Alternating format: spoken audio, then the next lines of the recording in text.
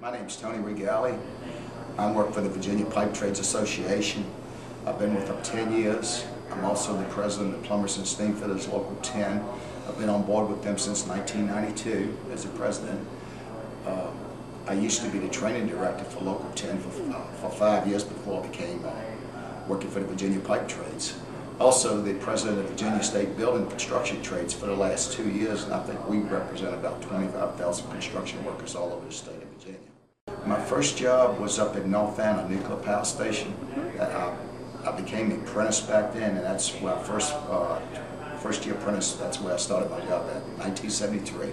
This will be one of the first elections that we're going to try to get our young apprentices involved in this election, because we feel like, them coming up, it gives us a chance not only educate them for a trade, but educate them about the politics, and we'll work for the future of their life, just like they're training right now.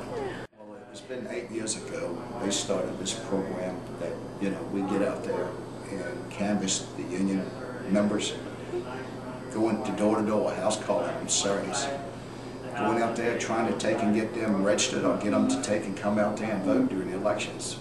We usually start here about 8 or 9 o'clock in the morning, and we go, 2 of us go to a car, and we try to get as many people as we can by 12 o'clock. And it's been very effective. As you can see in the last few elections how effective it's been. I would say the economy is one of the big issues right now. Your oil prices, healthcare. I mean, we could just keep going on and going on. I mean, it's like I said, if you think you had a good last 8 years and you want to continue what you got, just keep voting for the same race. But I think Obama can make a change for this country.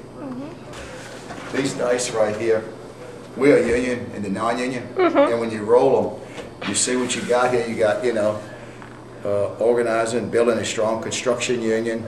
I don't know if you're familiarized with the ABC, and then if you say, this is a union dice right here, there he is enjoying his retirement. Here's this guy is. So, wow.